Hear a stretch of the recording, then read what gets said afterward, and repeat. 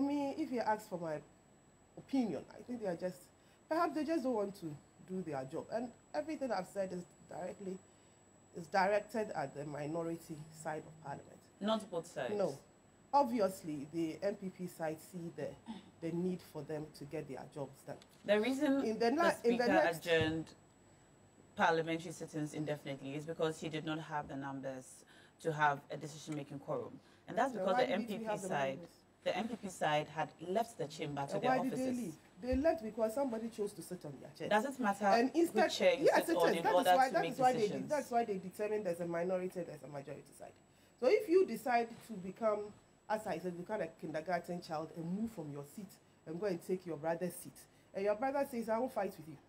I mean, we are over, as the majority leader said, he's not going to sit there and go and fight over chairs for his children to see him on TV fighting over chairs. I think they've learned, the majority side learned a lesson for what happened in January 7, 2021, when the whole nation and every one of them was embarrassed by the actions there, and they decided that they were not going to mind them. So if who actually sent this memo is the deputy majority chief have sent the memo. There are legal processes that they have to pass. I think they have 7 days. The Speaker has 7 days to either consider it or not consider it, and all those things. They should get it done and get their job done. When you said when you began that Parliament should not major in the minors, I appreciated that statement because they need to focus on important government business. And so would you call deciding to vacate Parliament or leave the room because somebody has allegedly sat on your chair? So why should the majority? There were many chairs in the House. The matter on who was majority and minority was still under contention. It's not under contention. It's not.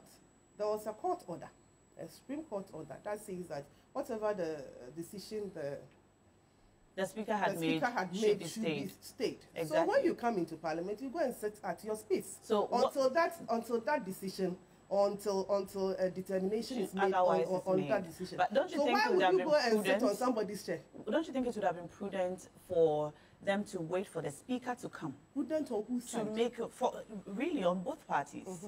For the Speaker to come and make his determination. The Speaker they would have found a way forward. The Speaker could not have made a determination because whatever decision he had taken, the Supreme Court had put a stay on it.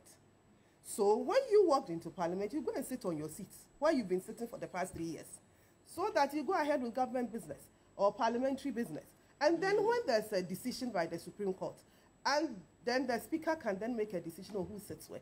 But when you decide to go and sit on somebody's chair, you want the person to come and fight you. Grown-ass men, grown-ass women should come and fight over chairs in Parliament. So I think that the NPP took a good decision. The NPP side to just leave them and let them have the space to themselves. And you saw what they did.